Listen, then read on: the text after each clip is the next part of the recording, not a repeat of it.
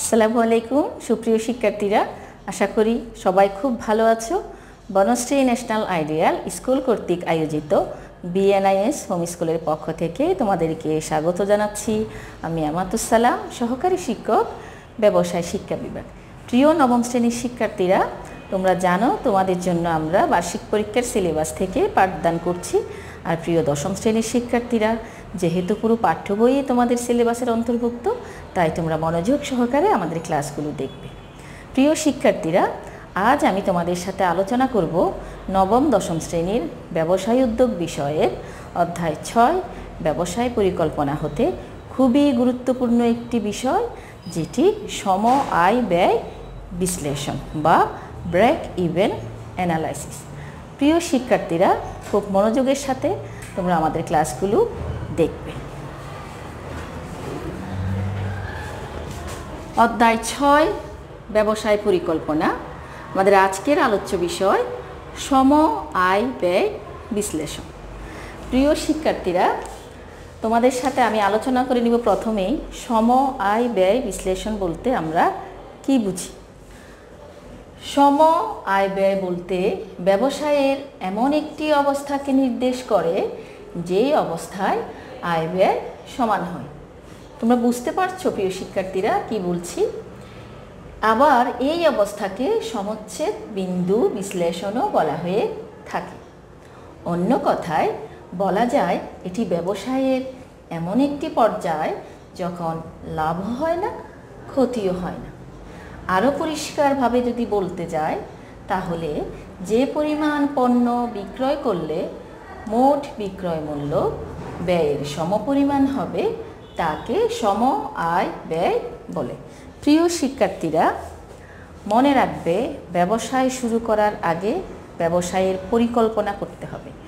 আর ব্যবসায়ের পরিকল্পনায় অবশ্যই সম আয় ব্যয় বিষয়টি খুব ভালো করে বিশ্লেষণ করতে হবে। সম আয় ব্যয় ব্যবসায়ের এমন একটি অবস্থাকে নির্দেশ করে যেখানে ব্যবসায়ের লাভও হবে না, ক্ষতিও হবে না। অর্থাৎ এটি এমন একটি অবস্থা যেখানে বিক্রয় মূল্য, পণ্যের বিক্রয় মূল্য পণ্যের ব্যয়ের সমান হবে। একটা নিরপেক্ষ বা নিউট্রাল একটা অবস্থানে তখন ব্যবসা প্রতিষ্ঠান অবস্থান করে। এখন আমরা বিভিন্ন উদাহরণের মাধ্যমে তোমাদের সাথে আলোচনা করব সম আয় ব্যয় আমরা কিভাবে বিশ্লেষণ করব। আমরা একটু পড়ি যে সম আয় ব্যয় বিন্দু কি। আমরা প্রথমে জানলাম সম আয় ব্যয় বলতে আমরা কি বুঝি। এখন আমরা জানব সম আয় ব্যয় বিন্দু বা ব্রেক ইভেন পয়েন্ট বলতে আমরা কি বুঝি। যে বিন্দুতে পণ্য আয় ও ব্যয় সমান হয় তাকে সম আয় ব্যয় বিন্দু বলে। সুতরাং সম আয় ব্যয় বিন্দু বলতে উৎপাদন বা বিক্রয়ের এমন একটি পরিমাণকে বোঝায় যা দ্বারা প্রতিষ্ঠানের লাভ বোঝায় না, লোকসানও বোঝায় না। প্রিয় শিক্ষার্থীরা, আমরা প্রথমে জানলাম সম আয় ব্যয় বিশ্লেষণ বলতে কি বুঝি, সেটি হচ্ছে একটি অবস্থা। আর তারপরে আমরা জানলাম সম আয় ব্যয় বিন্দু বলতে কি বুঝি। যেহেতু আমরা বিন্দু কথাটি বললাম, নিশ্চয়ই তোমাদের মাথার মধ্যে এখন একটি গ্রাফ বা ছক ঘুরছে। সম আয় ব্যয় বিন্দু এমন একটি অবস্থান যে বিন্দুতে লাভ এবং লোকসান সমান হয়, অর্থাৎ লাভও হয় না, লোকসানও হয় না, বিক্রয় মূল্য ব্যয়ের, উৎপাদন ব্যয় বা ক্রয়ের সমান হয়। এখন আমরা তোমাদেরকে বিভিন্ন ধরনের উদাহরণের মাধ্যমে এবং গ্রাফ ও ছকের মাধ্যমে সম আয় ব্যয় বিন্দু এবং সম আয় ব্যয় অবস্থাকে বিশ্লেষণ করে দেখাবো। সম আয় ব্যয় বিন্দু জানা থাকলে কাঙ্ক্ষিত মুনাফা অর্জনের আশায় পণ্যের সঠিক মূল্য নির্ধারণ, বিক্রয়ের পরিমাণ বৃদ্ধি, একটি নির্দিষ্ট পরিমাণ পণ্য উৎপাদনের জন্য মুনাফা পরিকল্পনা প্রণয়ন এবং সর্বোপরি মুনাফা বৃদ্ধির জন্য কার্যক্রম গ্রহণ করা সহজ হয়। প্রিয় শিক্ষার্থীরা, যদি সম আয় ব্যয় বিন্দু জানা থাকে, তাহলে ব্যবসায়ের যে কাঙ্ক্ষিত মুনাফা অর্জনের লক্ষ্য সেটি নির্ধারণ করা সহজ হয়। আমরা জানি ব্যবসায়ের প্রধান উদ্দেশ্য হচ্ছে মুনাফা অর্জন, আর এই মুনাফা অর্জনকে সামনে রেখে একজন ব্যবসায়ী তার উৎপাদিত পণ্য বা ক্রয়কৃত পণ্যের মূল্য নির্ধারণ করবে, তার পরিমাণ নির্ধারণ করবে এবং কত পরিমাণ পণ্য বিক্রয় করলে সে ব্রেক ইভেন পয়েন্ট বা সম আয় ব্যয় বিন্দু অর্জন করবে সেটি সে স্পষ্টভাবে বিশ্লেষণ করতে পারবে। এখন দেখো, সম আয় ব্যয় বিন্দু জানা থাকলে মুনাফা অর্জনের জন্য লক্ষ্য নির্ধারণ করতে সুবিধা হয়। আবার সম আয় ব্যয় বিশ্লেষণের জন্য কতিপয় প্রয়োজনীয় উপাত্তের মধ্যে যেমন স্থায়ী ব্যয়, একক পরিবর্তনশীল ব্যয়, একক প্রতি বিক্রয় মূল্য, বিক্রিত পণ্যের পরিমাণ, ক্রয়কৃত ও উৎপাদিত পণ্যের পরিমাণ প্রভৃতি প্রধানভাবে জানা যায়। প্রয়োজনীয় উপাত্ত পাওয়া গেলে সম আয় ব্যয় বিশ্লেষণের সাহায্যে সম আয় ব্যয় বিন্দু পাওয়া যায়। প্রিয় শিক্ষার্থী, এখানে খুবই গুরুত্বপূর্ণ এবং প্রয়োজনীয় কিছু উপাত্তের কথা বলা হয়েছে, যেগুলো জানা থাকলে সম আয় ব্যয় বিন্দু বা ব্রেক ইভেন পয়েন্ট নির্ণয় করা সহজ হয়। এখন আমি তোমাদেরকে একটি গ্রাফের সাহায্যে দেখাবো কিভাবে সম আয় ব্যয় বিন্দু বের করা যায়। সম আয় ব্যয় বিন্দু বের করার সূত্র হলো সম আয় ব্যয় বিন্দু সমান মোট স্থায়ী ব্যয় বা এফসি, ফিক্সড কস্ট যাকে আমরা বলি, সেটাকে ভাগ দিতে হবে একক বিক্রয় মূল্য বা ইউনিট প্রতি যে সেলিং প্রাইস রয়েছে, ইউনিট প্রতি সেলিং প্রাইস থেকে একক প্রতি পরিবর্তনশীল ব্যয় বা ইউনিট ভেরিয়েবল কস্ট পরিবর্তনশীল ব্যয় বাদ দিতে হবে। বিষয়টি একটু তোমাদের কাছে কঠিন মনে হচ্ছে।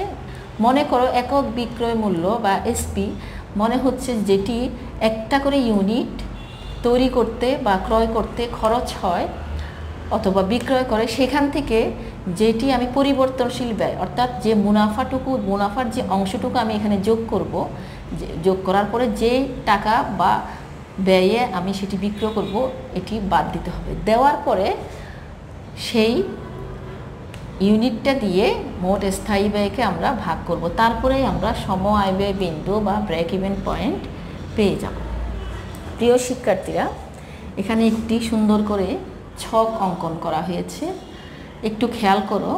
প্রথমে একটি ও এবং এক্স রেখা নির্ণয় করলাম, যাকে আমরা বলছি ও এক্স উৎপাদন রেখা বা ক্রয় রেখা। খেয়াল করো প্রিয় শিক্ষার্থীরা, ও এক্স উৎপাদন রেখা বা ক্রয় রেখা, এবং আমরা লম্বভাবে ও ওয়াই আরেকটি রেখা নিলাম, যাকে আমরা বলছি ব্যয় রেখা। অর্থাৎ ও ওয়াই হচ্ছে ব্যয় রেখা এবং ও এক্স হচ্ছে উৎপাদন বা ক্রয় রেখা।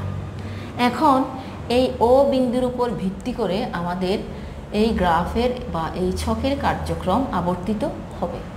প্রিয় শিক্ষার্থীরা, খেয়াল করো, এখানে আরেকটি রেখা এখানে অঙ্কন করলাম, এফ সি, যেটাকে আমরা বলছি ফিক্সড কস্ট বা স্থায়ী খরচ। এফ সি রেখা এটি স্থায়ী খরচকে নির্দেশ করে, এবং এখানে এই যে এফ ভি এইটা আরেকটি রেখা বা এই এফ একটা বিন্দু, যেটাকে আমরা পরিবর্তনশীল খরচ হিসেবে অভিহিত করছি। অর্থাৎ স্থায়ী খরচ এটা আমার টোটাল স্থায়ী খরচ, তারপরে হচ্ছে এখান থেকে এটার যে পরিবর্তনশীল খরচ, অর্থাৎ একটা পণ্য উৎপাদনের পর যে খরচ হয়েছে বা ক্রয় করতে যে খরচ হয়েছে সেটার সাথে আরও কিছু ভ্যালু বা মূল্য অ্যাড করে আমরা একটা পরিবর্তনশীল খরচ পাবো, এবং এটা যে কোনো সময় পরিবর্তনশীল হয়। এই রেখাটার নাম হচ্ছে এফ ভি, যেটাকে আমরা বলছি পরিবর্তনশীল খরচ। এরপরে একটু খেয়াল করো প্রিয় শিক্ষার্থীরা, আমাদের যে ও বিন্দু, এই ও বিন্দুর সাথে আমরা আরেকটি রেখা যুক্ত করলাম, যেটাকে আমরা বলছি এস বিন্দু বা বিক্রয় রেখা, ও এস। এটা হচ্ছে আমাদের যে টোটাল প্রতিষ্ঠানের মোট বিক্রয়, এই রেখাটাকে আমরা ও এস দিয়ে আমরা প্রকাশ করছি। এরপরে রয়েছে এইখানে একটি কাল্পনিক রেখা অঙ্কন করো, কাল্পনিক রেখা অঙ্কন করো ফিক্সড কস্টের উপরে একটা কাল্পনিক রেখা, আর এদিকেও এটার সমসাময়িকে আরেকটি কাল্পনিক রেখা একদম পি থেকে শুরু করে ও এর এটুক পর্যন্ত নিয়ে আসো। তখন দেখো পি এখানে সমচ্ছেদ করেছে, বা এখানে একটি বিন্দু এক রেখা আরেক রেখাকে সমচ্ছেদ করেছে। ও এস এই বিক্রয় রেখা এফ ভি অর্থাৎ পরিবর্তনশীল খরচকে মোট বিক্রয়ের একটি রেখা ছেদ করেছে। এই বিন্দুর মধ্যে এখানে যে বিন্দুটি উৎপন্ন হয়েছে এই বিন্দুতে প্রতিষ্ঠানের আয়ও সমান এবং প্রতিষ্ঠানের ব্যয়ও সমান। অর্থাৎ যখন প্রতিষ্ঠান এই বিন্দুতে অবস্থান করে তখন প্রতিষ্ঠানের লাভও হয় না, লোকসানও হয় না। এই জন্য এটাকে বলা হচ্ছে সমচ্ছেদ বিন্দু, বিইপি, ব্রেক ইভেন পয়েন্ট। অর্থাৎ এই বিন্দুতে যখন প্রতিষ্ঠান অবস্থান করে তখন প্রতিষ্ঠানের লাভও নাই, লোকসানও নাই।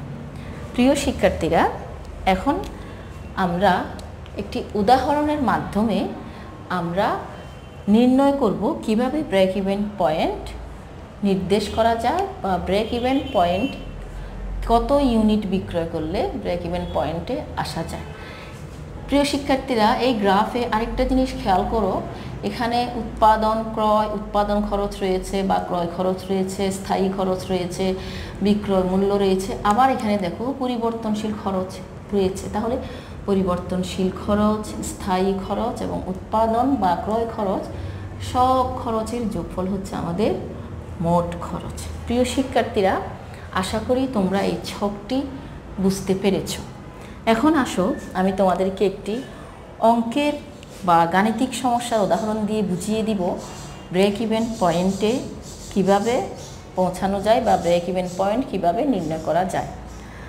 জনাব রশিদ একজন দক্ষ পিজা প্রস্তুতকারক। তিনি হিসেব করে দেখেছেন একটি বড় সাইজের পিজা প্রস্তুত করতে খরচ পড়ে 100 টাকা। প্রিয় শিক্ষার্থীরা, খেয়াল করো, একটি বড় সাইজের পিজা প্রস্তুত করতে খরচ হয় 100 টাকা, যা বর্তমান বাজারে 150 টাকা বিক্রয় করা সম্ভব। অর্থাৎ তার খরচ পড়বে একক প্রতি 100 টাকা এবং সে একক প্রতি বিক্রয় করতে পারবে 150 টাকা। এবং পিজা বিক্রয় করার জন্য অবশ্যই তার একটি দোকান ভাড়া নিতে হবে, এবং তিনি হিসাব করে দেখেছেন তার দোকান ভাড়া নিতে গেলে ব্যয় হবে 15,000 টাকা। তাহলে সম আয় ব্যয় অবস্থার জন্য কয়টি পিজা রশিদ সাহেবকে বিক্রয় করতে হবে? খেয়াল করো প্রিয় শিক্ষার্থীরা, আমরা সমাধানে যাচ্ছি। দেখো, দেওয়া আছে একক পরিবর্তনশীল ব্যয় 100 টাকা, অর্থাৎ প্রতিটি পিজা প্রস্তুত করতে খরচ পড়ে 100 টাকা আমরা পেলাম। তারপরে রয়েছে আমাদের মোট স্থায়ী ব্যয়, ফিক্সড কস্ট, যেটা 15,000 টাকা। 15,000 টাকা আমরা পেলাম। তারপরে রয়েছে প্রতিটি পিজা বিক্রয় মূল্য, প্রতি একক পিজা বিক্রয় মূল্য 150 টাকা। এখন আমরা সূত্রের সাহায্যে আমরা সম আয় ব্যয় বিন্দু নির্ণয় করব। তাহলে সূত্র অনুযায়ী আমরা জানি সম আয় ব্যয় বিন্দু সমান মোট স্থায়ী ব্যয়কে একক বিক্রয় মূল্য থেকে একক প্রতি পরিবর্তনশীল ব্যয় বাদ দিয়ে যে সংখ্যাটা আমরা পাবো সেই সংখ্যা দিয়ে মোট স্থায়ী ব্যয়কে ভাগ করব। তাহলে মোট স্থায়ী ব্যয় কত আমাদের? 15,000 টাকা। একক বিক্রয় মূল্য কত? 150 টাকা। একক প্রতি পরিবর্তনশীল ব্যয় কত? 100 টাকা। তাহলে আমরা 150 থেকে 100 বিয়োগ করলাম, পেলাম 50, এবং আমাদের তো উপরে রয়েছে স্থায়ী খরচ 15,000 টাকা। এখন যদি আমরা 50 দিয়ে 15,000কে ভাগ দিই তাহলে যেটা পাবো সেটা হচ্ছে 300টি পিজা।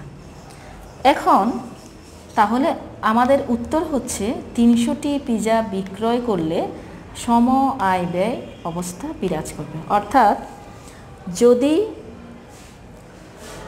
জনাব রশিদ সাহেব 300টি পিজা বিক্রয় করেন তাহলে তিনি সম আয় ব্যয় বিন্দুতে অবস্থান করবেন এবং তার ব্যবসায় প্রতিষ্ঠানের তখন লাভও হবে না, লোকসানও হবে না। তাহলে প্রিয় শিক্ষার্থীরা, আশা করি আজকের আলোচনা থেকে তোমরা গুরুত্বপূর্ণ এই অংশটি খুব ভালোভাবে অনুধাবন করতে পেরেছো এবং তোমরা বাড়িতে বসে আজকে যে সিডাব্লিউগুলো সম্পন্ন করলাম বা আমি আজকে যে বিষয়গুলো আলোচনা করলাম সেই একই বিষয়গুলো বাড়িতে বসে বাড়ির কাজ করবে। তোমরা জানো প্রিয় শিক্ষার্থীরা, প্রতি রবিবার স্কুল অফিসে এইচডাব্লিউ খাতা জমা নেওয়া হচ্ছে। তোমাদের পক্ষে, যাদের পক্ষে সম্ভব তারা এসে স্কুল অফিসে খাতা জমা দিবে, আর যারা দূর দূরান্তে অবস্থান করছো তাদেরও চিন্তার কিছু নেই, স্কুল খুললে তোমরা তোমাদের এইচডাব্লিউ খাতা জমা দিবে। এরই ফাঁকে তোমরা তোমাদের এইচডাব্লিউ খাতায় নির্ধারিত তারিখ অনুযায়ী এইচডাব্লিউগুলো সম্পাদন করতে থাকো। আজকের মতো এখানে বিদায় নিচ্ছি, আবার পরবর্তীতে ইনশাল্লাহ তোমাদের সাথে দেখা হবে। ততদিনে ভালো থেকো, সুস্থ থেকো, নৈতিক গুণসম্পন্ন হও এবং সবসময়ের জন্য স্বাস্থ্যবিধি মেনে চলবে। আল্লাহ হাফেজ।